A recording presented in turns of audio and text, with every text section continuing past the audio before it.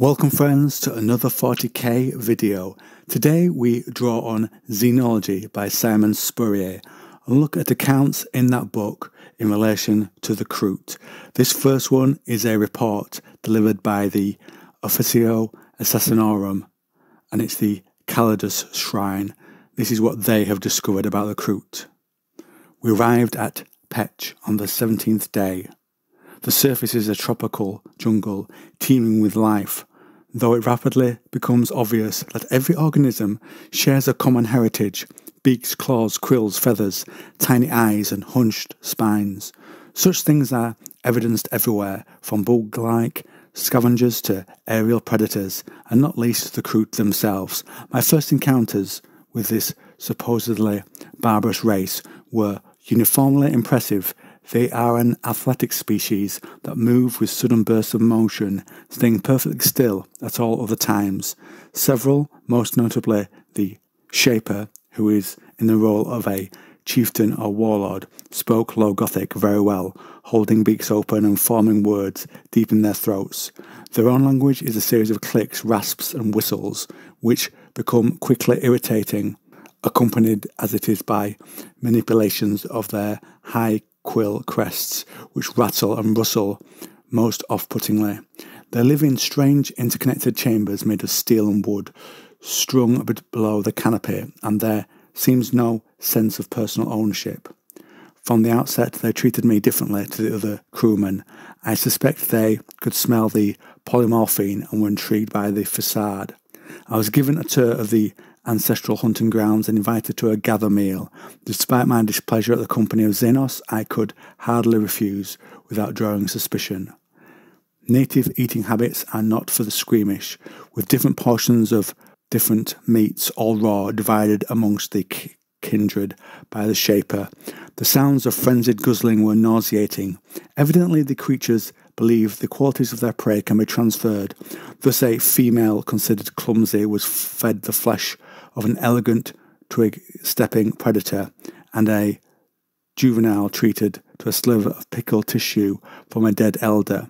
Whether the benefits of such superstitions are supposed to occur immediately or upon a purely generational level is something none of my queries could satisfy. One other detail sticks in my mind. The day before we resumed our journey, I was shown to a forest thicket by an elderly female. She called it the kindred's sacred egg, though to me the misshapen lump of metal within had nothing to suggest holiness. She explained such artifacts have been scattered across Petch as long as any kindred could remember, and Laura asserted that ancient secrets lay within. I was naturally mystified, though it struck me that, despite the war spheres in orbit, I have seen almost nothing of Kroot technology. It was only at the female's insisting gesturing that I noticed a holy glyph on the molten lump, a crude horned skull with a vast lower jaw, another enigma. Next is a note of a Magos biologist, who says that psychers produce far higher concentrations of immunocells than normal humans. And then we are told that a Kroot consumed the psycher's flesh, and that the Kroot's arterial networks are almost saturated with these copies of human cellular fortification. The implications are shattering. The Kroot has stolen a blueprint of the psycher's natural defences. Given time, would he have developed psychic talents himself, or at least passed them to his offspring? Was his brain tissue changing its very structure during his final days? We shall never know. His cerebral matter was utterly destroyed during death, and he takes this miracle to the grave with him. There's in a section talking to us about the digestion that a Kroot does, and I'll go over that now in a briefer way. First, we're told that when a Kroot eats something, what they take from that can either affect their mind or their body. And then we, going over similar ground, are told how offspring will inevitably reflect the flesh choices of their parents, i.e. what they eat, something is carried on in that next generation. And we're told that it takes, or it's estimated that it takes just 3 generations for a Kroot to become an entirely distinct species from their ancestors. And it's speculated that in the prehistory of the Kroot, one of the life forms on Petch, the planet where they started, developed this ability, and that it was passed on to the Kroot over time.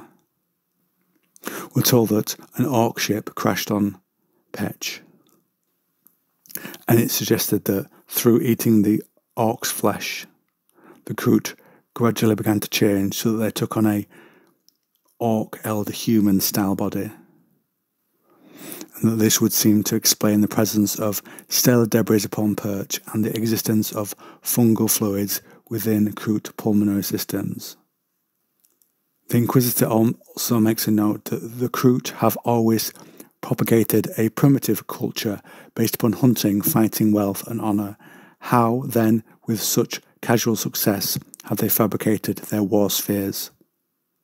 And it goes on to say the Kroot possess the means to tap into the algal information contained within Orcoid DNA, just like the mech boys whose data they'd stolen. From that, they intuitively constructed spacefaring vehicles without conscious thought. In short, the neural digestive system was the Kroot's key to unlocking their place in the galaxy. And that, friends, is where I will end today's video. A lot of interesting bits of Kroot lore there. I hope you enjoyed the video, and I'll see you in the next one.